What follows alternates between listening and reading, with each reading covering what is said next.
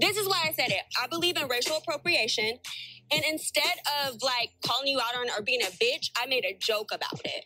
Wait, what do you mean racial appropriation? I honestly feel like black people should wear dreads, and I feel like it was like a racial appropriation. Do you not think I'm black? Do you not think I'm black? Do you not think I'm black? Are you black? Yeah. Are you black? Yeah. Are you black? Yeah. Oh. Oh, my bad. I apologize. Didn't even know. I thought you were white. I'm black and white. Black. I bet you all the money in my bank account. That bitch can't name one line from Friday. Bye, Felicia. I had no idea she was black.